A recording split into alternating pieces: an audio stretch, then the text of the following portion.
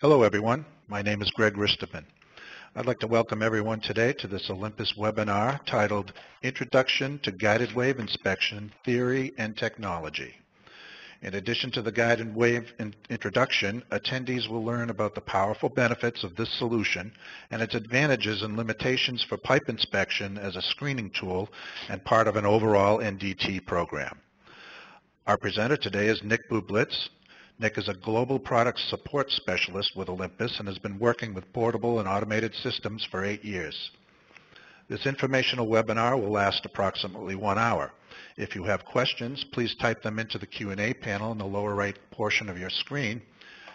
If we don't get to your questions, we will address them either by email or phone after the event is over. Now, without further ado, I'd like to turn this presentation over to Nick Bublitz. Nick, take it away. Thanks, Greg. I want to second Greg's welcome to you all. I know at certain parts of the world it might be quite early in the morning, so thank you first and foremost for joining us today. As Greg said, the goal of this webinar is to give you a basic introduction to guided wave, try to go through the technology as well as some of the equipment. So we're scheduled for about an hour. We'll have time, hopefully, for a little bit of question and answer at the end. I'll try to answer all your questions, and if we don't get to them, we have ways to answer them after the presentation. So without further ado, we'll go ahead and get started. So basically, as we all know, if we're involved with the NDT business, today's inspection challenges are becoming more and more focused on high productivity along with high quality results. As many of you know, if you have Olympus products or you're familiar with the company, we have a very strong pipeline product offering. And about a year ago, we decided to offer a commercial guided wave system. It's Olympus's first foray into guided wave technology. Basically, it's a solution for corrosion and metal loss detection, basically focused on pipes. So what we're trying to do in these next slides this morning is both the basis of guided wave theory, so you have a basic understanding of how the technology works from a theoretical perspective, as well as what the actual equipment does, and go over the system itself, a typical inspection, and how it fits into the efficiency of a corrosion management program. So look, just very basic, if we want to do a very high-level review of what guided wave ultrasonics for pipeline inspection is used for, it's basically a system that's used to screen in-service pipes and pipelines over long distances. And we'll go over a little bit more specifics as we go along. One of the big, huge benefits of guided wave inspection is we can actually inspect pipes with limited access. And there's a laundry list of different access restrictions that can be present in a pipeline, and we'll look at that. And basically, the overall result is we can very accurately pinpoint locations that require further inspection, which ends up saving a lot of time. And we'll look at the details of that.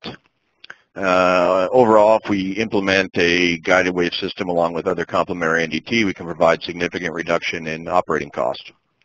If you look at guided wave ultrasonics, if you Google it or look it up, read scholarly papers, you'll also see it referred to as LRUT, or long-range ultrasonic testing. So here's our basic agenda today, and we have this fed throughout the presentation so we kind of see where we're at. We're going to look at the basic applications in industry that guided wave for pipe is usually used. Go over a very simplistic basic of the guided wave theory. Go over a basic guided wave system, of course focusing on the Olympus system, but most systems have the same basic qualities. We'll look at what an inspector that was using a guided wave system would typically do for a typical inspection sequence, all the way from the setup to the pre-planning, reviewing data, and doing their reporting. We'll take a quick overview of what standards codes govern guided wave today. Which ones are in works, try to take a global perspective on that as much as possible, and also look at the typical training paths. If somebody was to buy a guided wave system, what it would take to conform to the standards and codes and also be efficient in operating it. And then we'll have a conclusion kind of reviewing some of the major points. So we look at some of the basic industries. This list is by no means all-inclusive. Anywhere there's pipelines, there's a potential. or pipes in general, there's a potential to use guided waves, but these are some of the places we see guided wave systems used the most. Refineries, power generation plants, pipes and piping and gas transportation stations, onshore pipelines, offshore risers and other piping systems that are offshore, and then transportation with DOT piping. So look at some of the general applications we see the guided wave system used in. One of the main obviously being corrosion detection in both in-service pipes and pipelines. That can be very basic above ground conventional pipe, and also might be coated pipe, and we'll talk about those details in the slides coming up. Detection of corrosion at supports and pipe racks. As you can see in the illustration, it's using not a freestanding pipe. We need to support that in some way. So we'll go over the details of how guided wave could be used in those instances. Inspection of through-wall pipe. So if we have some type of manufacturing facility, a refinery, some type of business that has pipe that actually is somewhat encased in a wall, we can look at how guided wave can help us perform NDT even in the sections that might be encased. Corrosion detection in service pipes and pipelines, just a few more examples. Corrosion under insulation, very popular topic today in the NDT community. Everybody wants to know the best way to test for these type of things. Obviously, removal of insulation can be a tedious process, so we'll talk about how guided wave can help with pinpointing the areas of concern. Inspection of buried pipe, so without having to dig up a full trench for the total area of the pipe, we'll talk about how a guided wave system can fit into those applications. Vertical pipes, pretty much the same thing. We want to inspect from, say, the bottom of a vertical pipe. Guided wave can be a very efficient way without putting scaffolding up to the total area to inspect it 100%. How guided wave can pinpoint the areas that we should look at first. And, of course, road crossings. So the applications, so basically with guided wave, generally what we're trying to do is avoid unnecessary excavation, removal of all the coating, putting up complex scaffolding to inspect 100%. And guided wave can help avoid the unnecessary levels of these things if no flaws are detected. But in its base, it really is a screening tool. We'll see further in the presentation what data is output from a guided wave inspection.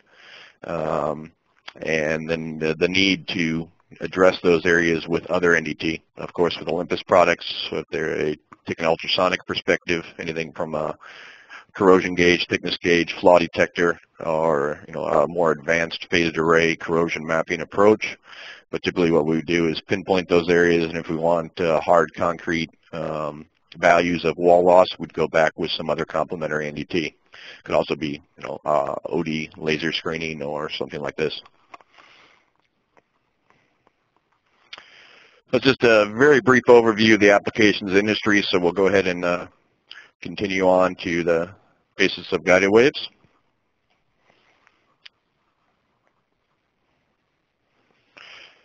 So if you think about what we know about conventional ultrasonics, typically what we're dealing with a flaw detector, a thickness gauge, phase array system even, we're doing a very localized inspection. I mean, in the area that we need to inspect, if it was a pipe, we'd have to prepare the pipe over every area we wanted to inspect, put a sensor on it, either move it manually or some type of automated, semi-automated system that would help with the movement of the probe. But all of our inspection is really in a localized inspection area, either directly under the sensor or in the case of angle beam, maybe near the sensor. To do this with ultrasonics, because we normally need a couplant, we need access to that localized area, we must remove completely 100% of the coverings. We must condition that pipe where the sensor is going to be placed for surface roughness. It can be a very tedious type inspection. And what we're typically looking at there is using a corrosion gauge and doing very small point measurements or some type of mapping system like hydroform corrosion mapping or a conventional UT corrosion mapping system where we're mapping the whole area. One of the big differences with guided waves or long-range ultrasonic testing is the ability to screen an entire pipe region. So we will basically have a long inspection range in comparison. So if we put a collar at a certain location on a pipe, we can actually do a very long inspection range of about 182 meters to 600 feet in optimal conditions, and we'll discuss those conditions a little further as we go on. And this is actually in both directions. So we can see in the illustration there we have probes placed, and we're able to actually go down a significant length of the pipe and get ultrasonic results back without having to necessarily treat, condition, remove coatings of all those areas. So we look at the basis of guided waves. We typically operate in a frequency range of about 15 kilohertz to 85 kilohertz, so a lot different than what we might be used to with our traditional flaw detectors or even phased array ultrasonics. Guided wave's been around for quite a while, starting around the 1920s. In the NDT community, it's really been heavily used in about the 1990s, which seems like it's been a long time now, but as we know with new technology and NDT, it takes a significant amount of time before certain techniques are recognized and standardized and people really buy into them. So if you go do research on guided wave systems, you'll see there's many different types. One of the key things we want to focus on here is our system is a piezoelectric sensor or probe system. You'll see some other EMAT type guided wave systems out in the industry used in both research and now being applied in general NDT. So these are the same type of general manufacturing practice that you would think of with your conventional flaw detectors as far as the type of the sensor. We might be utilizing them slightly different in different wave modes, but they're basically the same manufacturing quality. And if you do that subsequent research, you'll want to hit on to make sure you're looking at the same apples to apples when talking about guided waves. One of the main confusing things for people is, with an NDT background and an ultrasonic background, is people are very used to longitudinal waves, shear waves, common practice in our NDT training. Guided waves typically uses different waves that we might not be familiar with. The main wave we use in a first scan acquisition is what's called a torsional wave. And we basically pulse this all around the pipe circumference to get 100% coverage down the length of the inspection zone. Now, without going into a very scientific, descriptive explanation of what a torsional wave is, if you can imagine having a coiled spring and pulling that spring on the ends and then releasing it, this is the type of propagation, a simple explanation of how that energy would actually be oscillating throughout the pipe medium. Typical first scan, we call it an axisymmetric. So basically, it's a full 360 around. We're basically sending sound wrapping around the pipe and throughout the pipe body. And this is how we get the ability to do long distance screening with this type of wave. One unique thing about it, conventional ultrasonics is very directional. We know if we take a shear wave sensor, we put it on a shoe, we're looking in the forward direction. Without complex, maybe dual matrix phased array probes, we don't really look in many different directions typically with ultrasonics. Guided wave systems typically, whether you look at the data or not, are pulsing from both sides of the collar, meaning if we look at our schematic or our picture on the bottom here, the operator has placed a collar. When he actually shoots that guided wave shot, we're actually going to have energy going in both directions. So it's a kind of a unique thing with guided waves. It can be useful in an inspection sequence, or sometimes people will cut down their display or plan their shots that they look only in the forward direction, but it's going to happen in a typical guided wave system. As far as inspection distance, again, from the probe collar 0, it's about 91 meters, 300 feet under optimum conditions, so that's going to shoot both ways again. For a total of about 182 meters or 600 feet for a total inspection zone. So you can see how this can be much more advantageous than having to put a sensor 100% down 600 feet of pipe. We're able to screen that pipe and decide where we go for complementary NDT. One key point is these are, potential distances.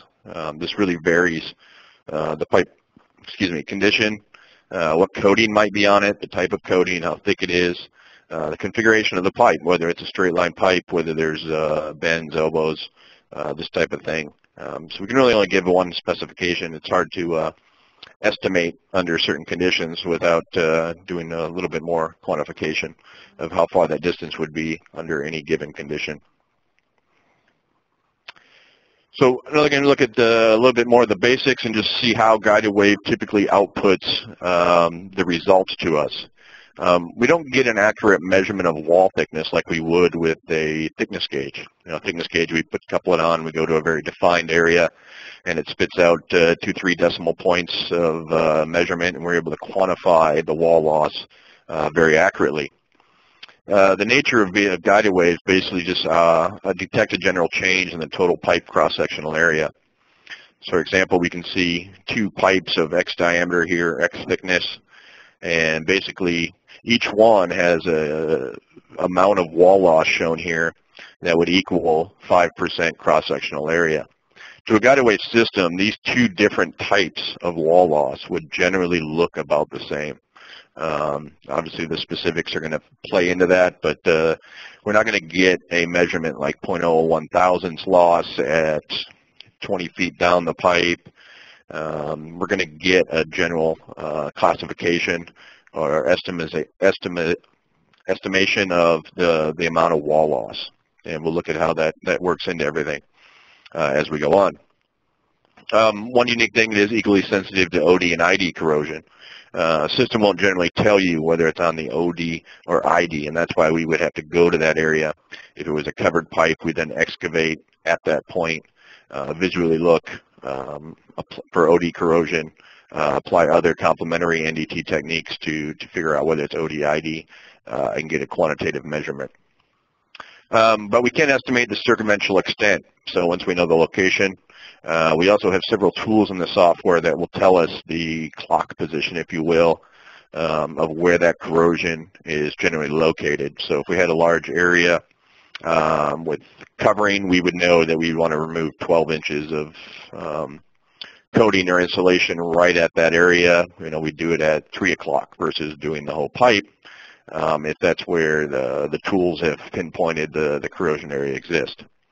And again, as we've said all along, we generally, if we want that 3 decimal, 2 decimal measurement to get a final decision on how severe that corroded area is, we would use other NDT methods to validate the indications we find on a guided wave system. So what are the advantages? If it doesn't give us this value, why would we want to use a guided wave system? Typically, we're looking for high productivity inspection. As we mentioned, the long ring coverage and very rapid screening. So if, again, we had that 600 feet of pipe, we wanted to pinpoint the areas that might have potential corrosion without taking all the insulation off, without completely excavating it from the ground, without building 100% scaffolding to be able to access the top of it. If we wanted to screen through the wall and say, well, this part of pipe that is stuck in the building might have corrosion here, we'd be able to do that without investing in all that upfront removal, scaffolding, etc. So it does give us that 100% screening, 360 degrees around the pipe circumference. And again, ability to scan those pipes with limited access, such as coated, insulated, buried, road crossings, and through wall pipes to get a general idea of where the corrosion exists. Which usually ends up, when we put this into a maintenance program or general use, is a very good cost reduction for all those things, not having to do them 100% all the time. So it really becomes a cost-effective solution for pipe integrity management programs. And in the case of in-service inspection, we can get a good screening of the pipe, know where to focus our NDT inspection without disrupting production. So it's just a very general basics of the guided wave system, the theory and how it works. Again, we didn't go into too scientific principles on several things, but some of them will be supported as we go further into the presentation. So we'll go over just a general system overview at this time. Again, these will apply to most guided wave inspection systems. In general, we'll of course use our Olympus UltraWave system as the basis, so there'll be some specifics, but try to be pretty general as we talk about it. So here's a real small snapshot of what the basic parts of a typical piezoelectric guided wave system consist of. In this case, we have an ultrawave LRT or long range box that actually does the inspection. We can see in the middle there.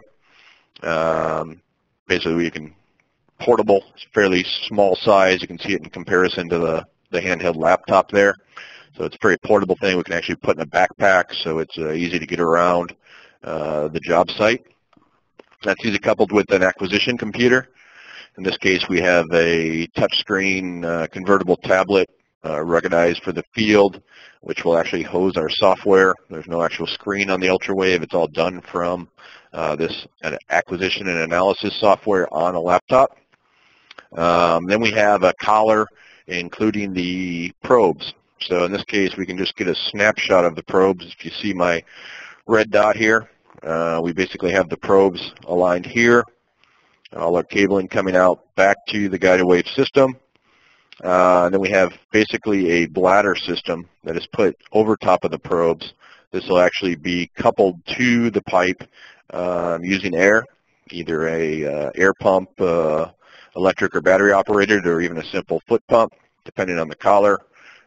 Be to a certain PSI to ensure constant pressure, good results from the sensors.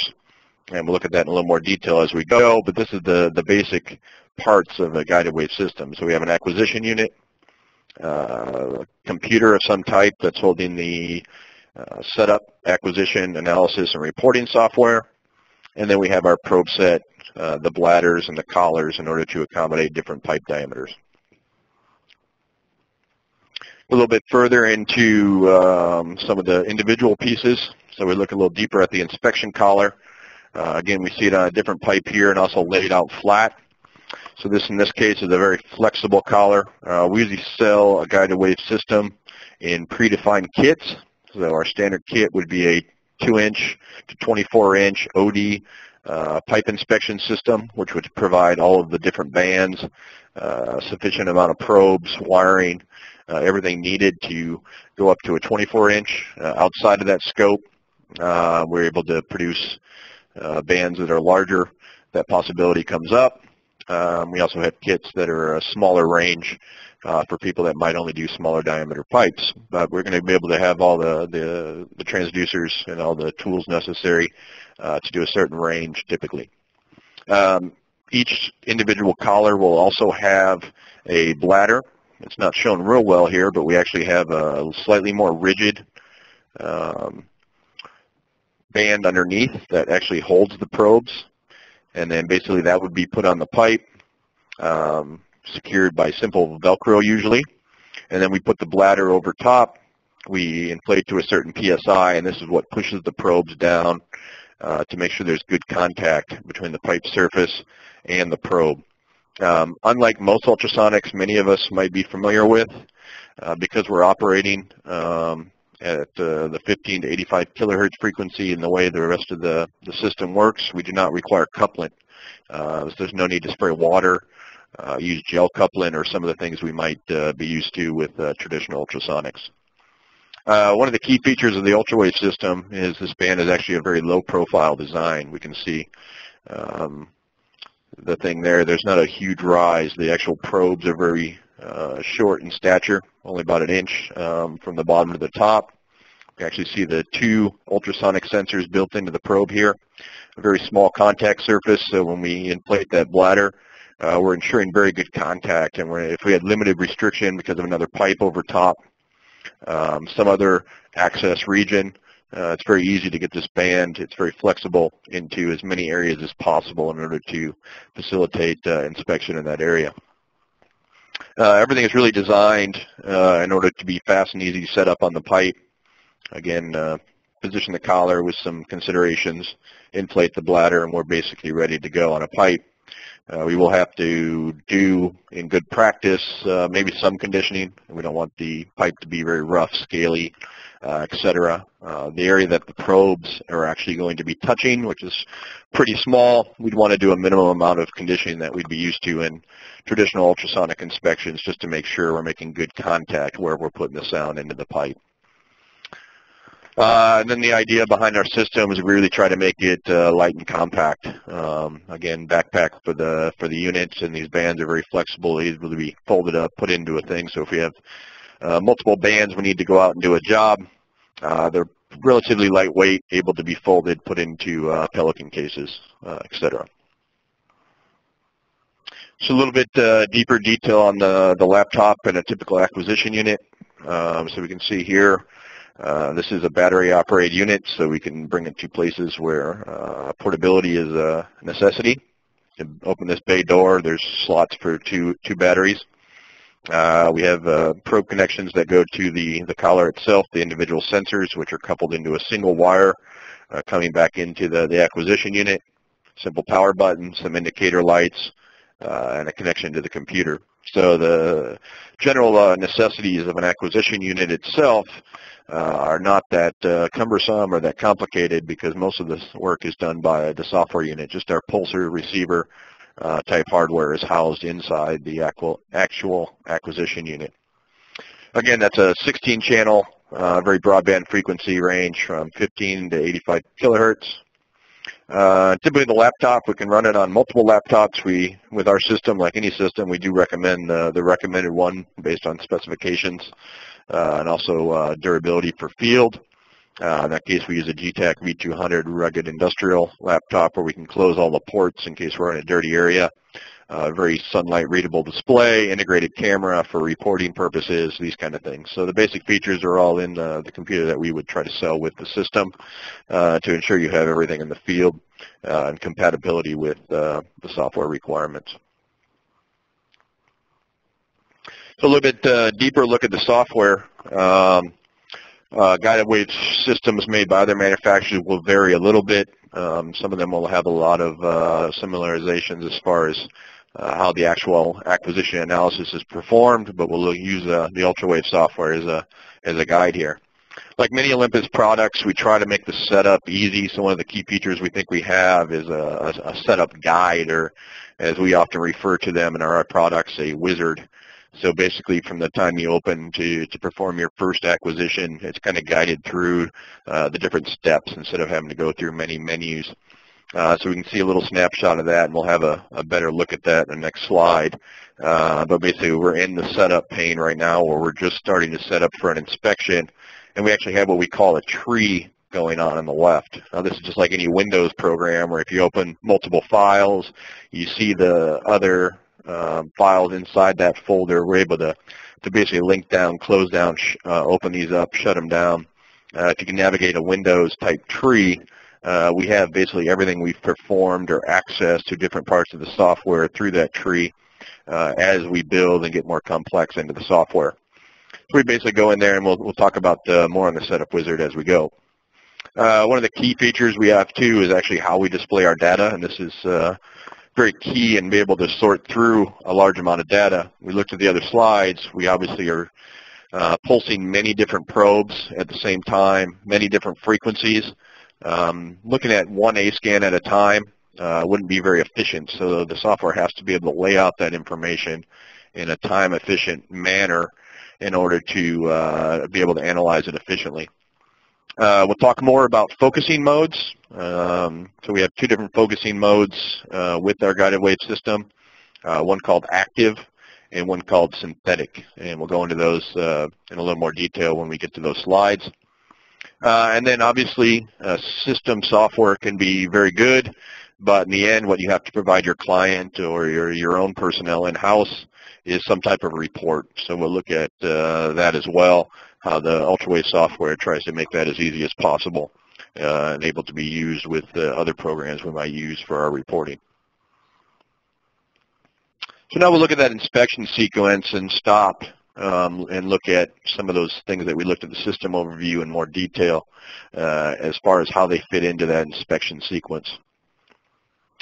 So this is a really defined list of what typically somebody would go through when they went out to do a guided wave inspection. So we see an operator here. He basically has the whole system with him. So the unit's actually backpacked here in a portable type position on a backpack. He's going out to his first shot. He's actually got the bands and collars pre-assembled for whatever diameter he's going to do. And here he's got his laptop and any complementary tools, including the air pump and everything else that he might have to do. So typically before we do any inspection, we'd want as much information about a pipe as possible. This could be done, quite a bit before the inspection if information between the service provider and the client, they have details about the pipe as far as how it was built, et cetera, or they do a visual walk. But what we normally do is a pipe sketch, which we'll see in the next one, because when we get to the analysis point, what we'll want to know is where certain features are, things like welds, visual supports.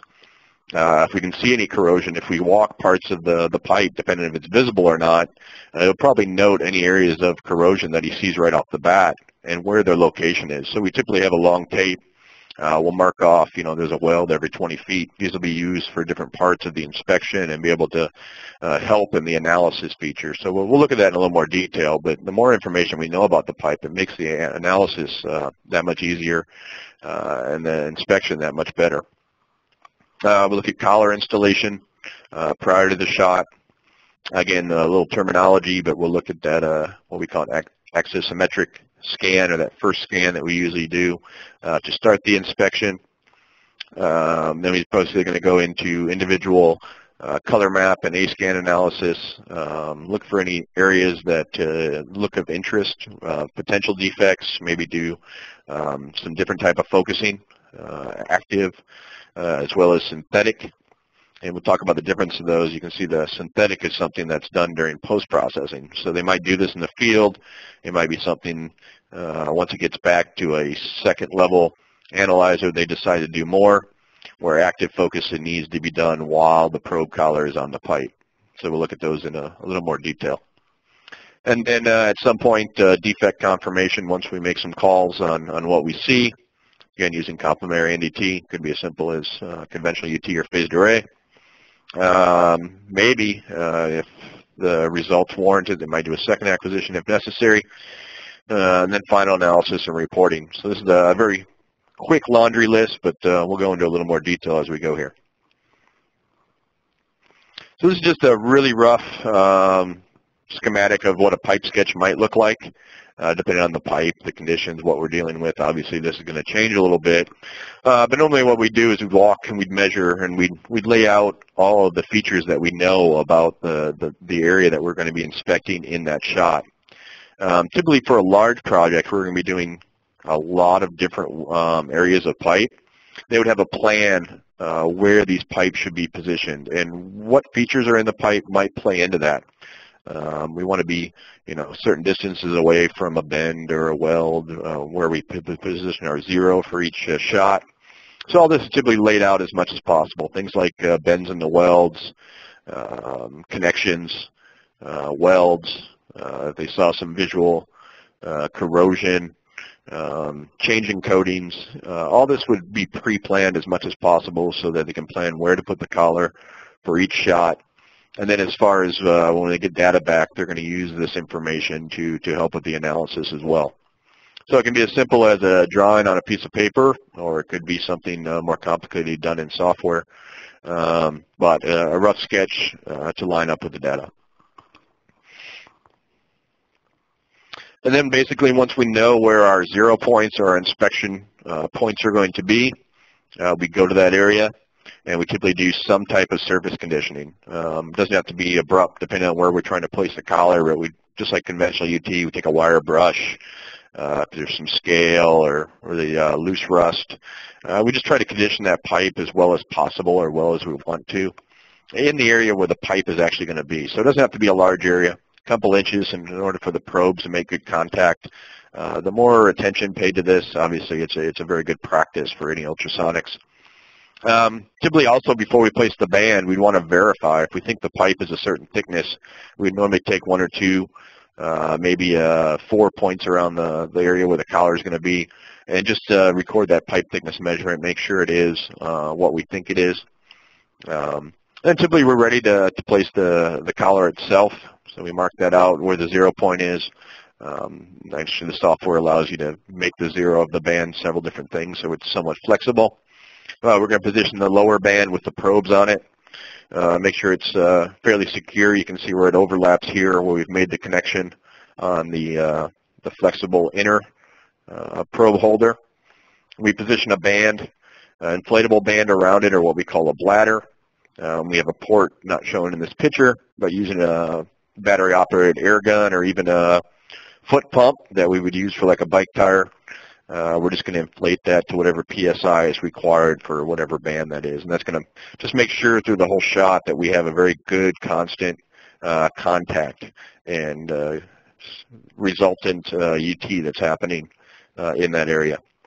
So we can see the schematic that would be in our setup wizard. Basically, for this certain pipe diameter, we've actually taken the total number of probes, which appears to be 32, and split that for the software's purpose into two areas first. So these are all connected to one channel here on the instrument. The other half is connected on the other instrument, all going back from a single cable from these individual cables. And then we break that into what we call quadrants. So you can see there's 4 probes that are basically grouped together 8 times. So we basically group these in order to have the software be able to process them correctly and later be able to do some focusing effects later. Another schematic here just showing typically after we inflate that bladder, we want to do some level of a wiring and coupling validation. The reason for this is if we have 32 probes, we have 32 wires going into that, and then we have 2 wires coming back here. There's a lot of point sources where something could go wrong. It's not like a flaw detector where you have 1 wire. A lot of channels to check, and this has to be somewhat quickly, so we have some tools built in. We can actually see the sensitivity and the response that's happening. So if there's something wrong, we can see if a module was out, and we have subsequent ways to isolate that channel, check that channel, and make a decision whether that probe should be replaced. Maybe we didn't make good contact here, so we could go back and visually see on the bladder. Did we have the right PSI? Did we condition the pipe? We want to make sure all that is done before we take the shot, because obviously we don't want to waste time taking shots if we're not going to get good results back. So then we define the setup. So this is going back into that setup wizard idea. So basically we put in what we know about the pipe. So the pipe material, if it has a pipe size, so all the basic ANSI ASME schedules are in there, the pipe schedule along with the thickness. If it has any coating present, we can put that in for reporting purposes, for trackability purposes. And then we basically have a schematic showing us again the total number of modules, how many modules or probes are in each channel as we lay out the inspection, just so we know exactly what's going on. That's a step-by-step. We'll just step through a few different screens and be able to see. At the same time, we have different indicators in the top with, telling us if we're connected to the instrument, what the status of the instrument to laptop connection is. So the first thing we're going to do is take an asymmetric scan. Again, this is our terminology for basically that full volume first shot down whatever inspected length that we want to do. And typically what we're going to do is we're going to have multiple frequencies, so it actually fire them in sequence rather rapidly. Quick to make the inspection quickly, and then when you basically get a layout. So here, if we break this down a little bit, we can see our probe collar was here at 0. We basically shot in both directions, and we can actually change that on what we display, but it's going to go as far as the ultrasound will go in each direction. We also see a large area in the beginning, about 4 foot in this case on each one, and basically this is what we call our dead zone. We'll look at that in a little more detail on the next slide, I believe, so we won't go into it here. But this is typically our output of the first shot, and then we take it from there and we'll dig deeper into the data. We'll typically try to find areas that are most sensitive to the indications we see, and then we're able to use a level of cursors to pinpoint areas and go to a raw data and do further analysis. So this is our layout here. We've taken the first shot. Again, we have the probe collar position, a small area, typically around 4 feet, 2 foot. It depends on the shot itself, but you can determine it from the data you get back. We call this a dead zone. This is basically an area that we want to be careful about examining. You can see there's a large amount of signal. This is from the actual pulsing of the system. So we have a large area where we have a lot of acoustic energy that happens. So we want to know relatively what that's going to be. It's going to tell us where to place our collar for different inspections to make sure we get as much coverage as possible. But typically we're not going to do any in-depth analysis in that area. If we saw something that was a huge concern in there, we might take another shot from a different probe position just to verify that. So we definitely do a huge amount of planning to accompany that dead zone as we decide how many shots to take, where to position the collar. So we call it an F-scan color map, which is just frequency color map. So we can see on the end here it's 15 to 85. We don't necessarily have to shoot all the frequencies. In this case, we can choose that. We usually do a 1 kilohertz step, so we're actually shooting every frequency between 15 and 85, and it lays them out in a plan or strip view. But if we don't think we need them based on the inspection, we can cut that down. We can actually change the steps so we're not doing a step of 1 kilohertz. It's all depending, but this is a full shot. And then we have the distance. So each direction in feet in this case, it could be in meters, is laid out, and we can adjust that. You'll also see an area that we say low power zone. It's another acoustic thing that happens at these certain frequencies in this shot. Basically, we have a certain amount of low power that exists. So if we had an indication that was overlapping that area, we know that in that area we might have a little bit less power than we would have at the other frequencies. So we'd want to keep that in mind as we do our analysis. It's a very frequency-dependent detection. That's why having 1 kilohertz steps and a full broadband range is very advantageous. So then we can go in further with these cursors that will position a distance as well as a frequency and go further into the analysis using the other tools. The way we do this is a little bit unique, but we have to have a way to manage all that data. Now, what is the scan time? It varies a little bit. Again, if you're doing all the kilohertz, how much distance you're asking it to go. But 1 to 3 minutes is typical. 3 minutes is a typical shot for a lot of inspections if we're doing a full range frequency. So it's pretty rapid considering how much it's actually performing and pulsing. So when we go to that, once we've selected a certain area that looks of interest, here we have our dead zone. We're not too concerned about that. We actually have a weld indication, flange, some things that we know exist in the scan, but these things don't correspond to anything that we know of, and they look very suspect as defects. We can actually position those cursors and start doing further analysis down on individual A scans. Typically, the first thing we're going to do is lay out what we know. So if we did that pre-scan or pre-planning, we lay out at what distance the weld, the flanges, everything exists. We can see that same dead zone that we're calling out here. And then we actually have a map of those features. So if we have bends, if we have known welds, we're going to lay all that out so that as we do the analysis, we can correlate it to the defects versus weld geometry. You can also see there's a weld here, a weld here. We actually have a system of DAC, or distance amplitude correction, that's often used to help defect quantification. So if we have welds at certain distances, we can actually predict the loss of amplitude going through a weld, and we use that to build a DAC that will help us do the defect characterization and severity later. So we can see here a few different defects and actually the ability for things that maybe don't get put into a defect category. We have C-info and other things that we can put specific notes into about them. So once we find an area that we want to look at further, we talked a little bit about active focusing. So what active focusing is actually we'll leave the bladder where it is or move it to a different location, but this is actually repulsing the instrument. But what we do is we choose. So in the back one here, we say that there's something at 10 foot we want to look at further. In order to improve the signal-to-noise ratio, get a confidence that there's something actually there, we could say pulse and focus your energy right at that 10-foot area. So we're able to do that. We actually split it up. Algorithms and the software is able to pulse in a way that focuses at a certain area on the pipe, and then we get some other tools that allow us to confidently pinpoint where that corrosion is around the pipe and the location and the severity of it. So we can see here a little bit of a module having the pipe split up into 4 main regions and pointing to a certain area. where the pipe is, and then giving us some confidence factors based on the send and received energy that we get. So again, the point there is we're able to pinpoint and reliably prove up indications, improve the signal-to-noise ratio and the confidence of detection, reduce the defect false alarm rates. This is something that has to be done actively while you're on the pipe. Synthetic's a little bit different, so this is more of a software or algorithm type thing. This can be done at any level in the inspection. It doesn't require actually pulsing the probes again.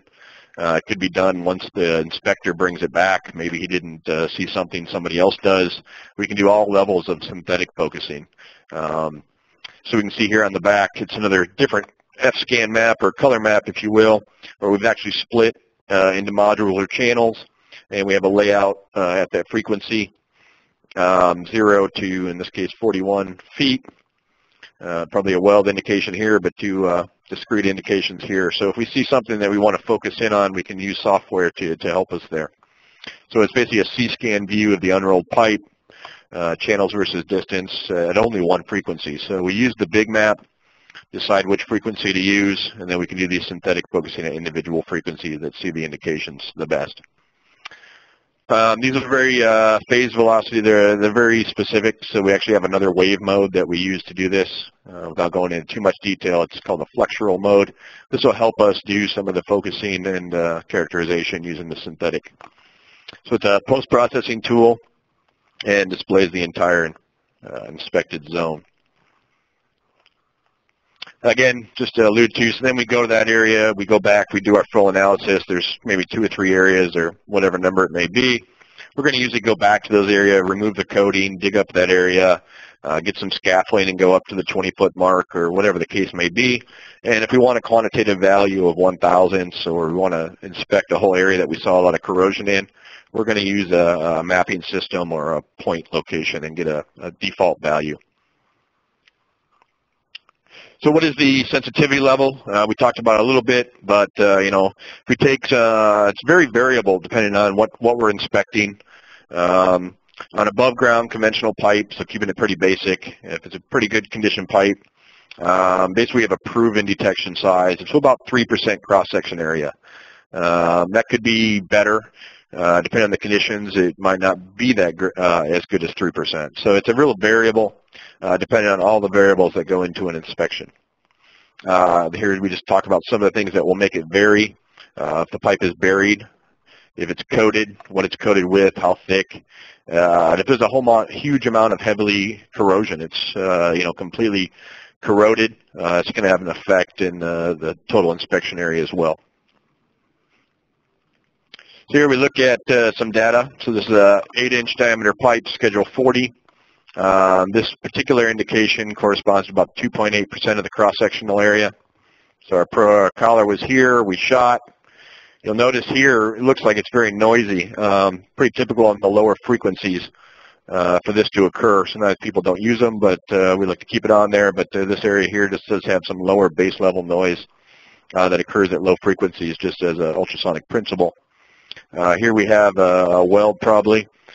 Some other features, but we're really toned in on this one area where we see an indication at both the high and the low, and we're going to do some further analysis of it. But this particular indication is what it would look like, a 2.8% cross-sectional area compared to the baseline noise, and a very typical inspection of the view.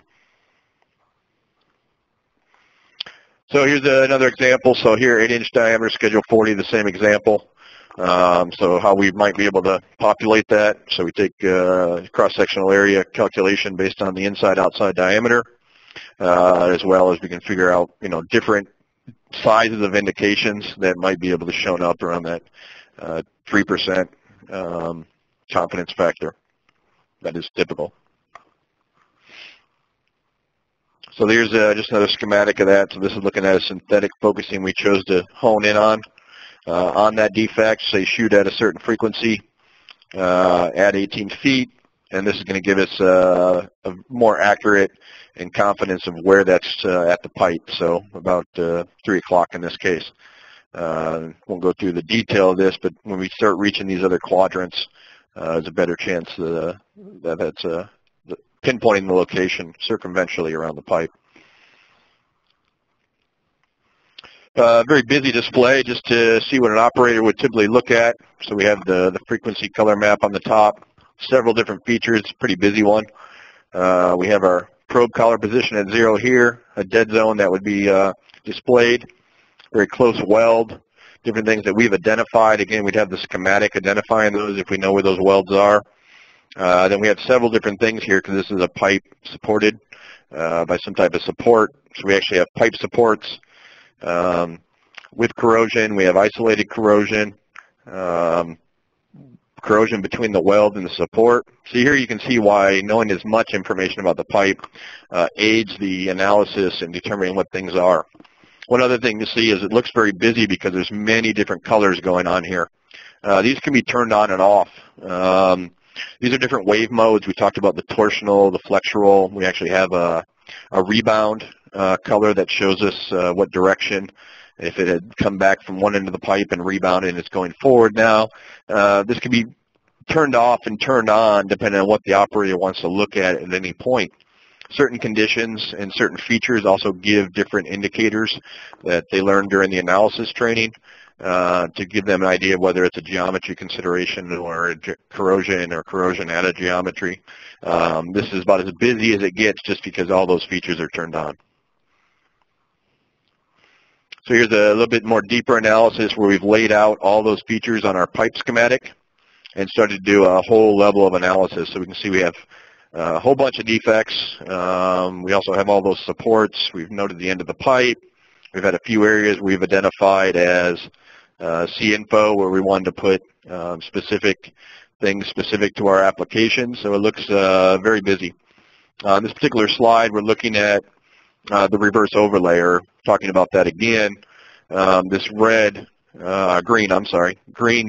overlay that we can turn on and off is basically helping us identify that this particular strong signal is actually a rebound from the opposite side of the collar. So this is something that's, this energy keeps going back and forth until it completely attenuates out. So we have to have tools that can help the operator identify those features and say this isn't a feature that's actually at 23 feet. It's a rebound from 23 feet behind the collar that we're seeing going back and forth. So reporting, once we have all that, what we've done in our system anyway is it's a Word format. So everything that we've done throughout, all the active, all the synthetic, all the first asymmetric shots, anything we've done in the software can be turned on and off to show in the report.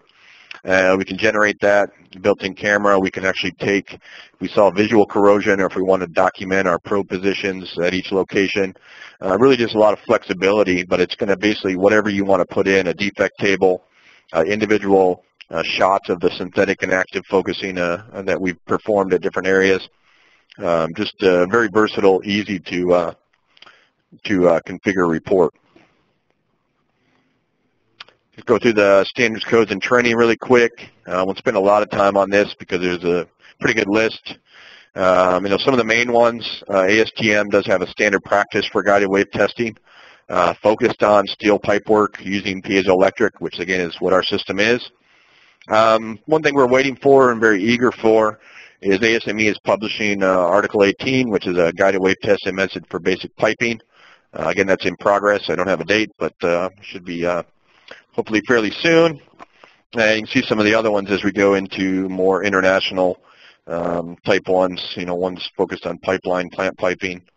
Again, not published yet. GIS, NDIS, general rules. And then the BS, ES standards have some as well. Here we go a little bit further. BS, EN, these top two, so methodology and qualification certification requirements for BS and EN.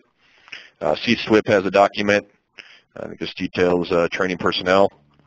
PCN document, so general specific requirements for qualification, and also PCN certification of guided wave testing personnel, so what somebody needs to go through to qualify to PCN.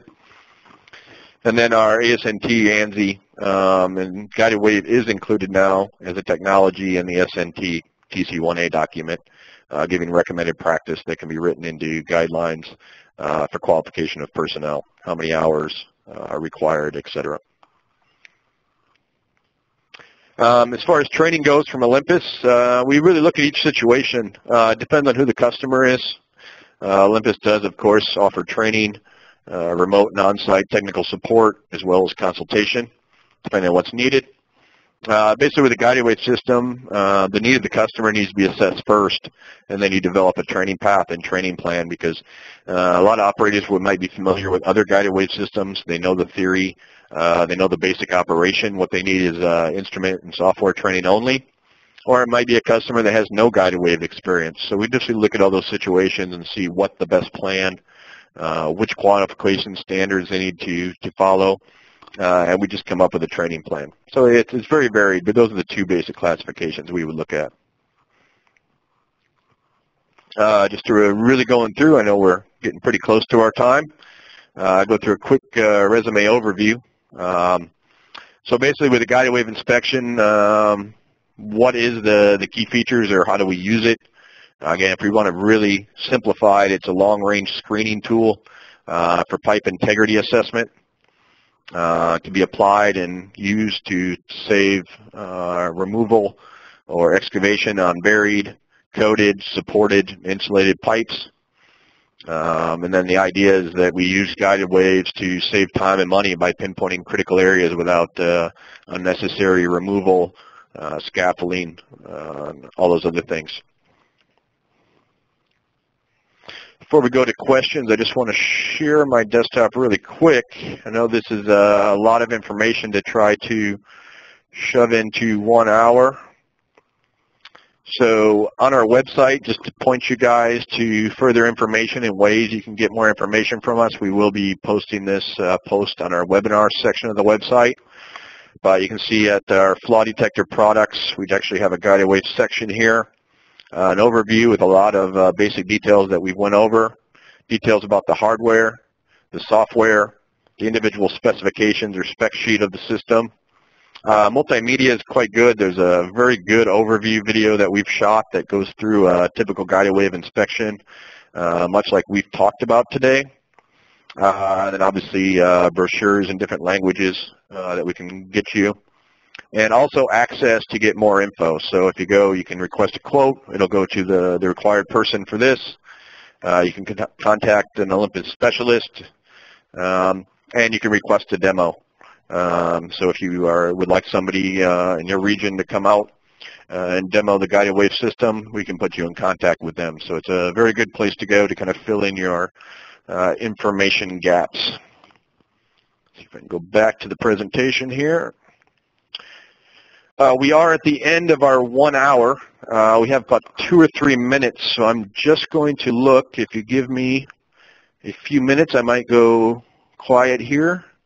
I'm just going to see if I can take 1 or 2 questions from what you've given us. And the ones that weren't answered, we will be addressing them one way or another via email or some other way. Okay, so there's a question. I think we covered it, but to make sure everybody's clear, where is the collar placed? Is that area of pipe coating required to be removed? It depends on the inspection. Typically, yes, we would remove a small area of the coating. Again, there's a lot of variables when it comes to piping and the coatings and everything else, but typically we would remove the small area, 4 or 5 inches, that the collar needs to be placed in order to have access directly to the pipe wall. That's really what we're trying to test for the most part. See if I can find another one while we just have 1 or 2 more minutes. There's a question about plastic pipe. Can the pipe be polyethylene or maybe HDPE is what they're referring to? But typically, it is quite possible. Right now, we haven't done any in-depth tests within Olympus on polyethylene. Every type of pipe material, basically for the software to work, the focusing tools, distances, everything, there's a certain amount of algorithms. It's really the power of the software. We need to be able to predict and do certain things. So different materials require software development, basically. So right now we're not focusing on plastic or polyethylene pipe, but we know it's a huge part of the industry, and there's a growing number of plastic or high density, low density polyethylene pipe going into the industry. So It's definitely somewhere the technology might go on our software side, but I can't give you any more specific on that point right now. So that's really it. I do appreciate the questions. It looks like we do have some other good ones, so we will definitely try to get to those. Any more questions, again, besides where I pointed you, you can start at our website. And I just want to say thank you one more time for joining us today. And as always, it's a pleasure. On behalf of Olympus, I'd like to thank all the attendees for joining us, and thank you, Nick, for your expertise and participation in today's event. We hope this material presented was informative and useful. This webinar, along with the Q&A, will be archived on our website at www.olympus-ims.com. Everyone who registered for this event will receive a follow-up email with links to the archived presentation.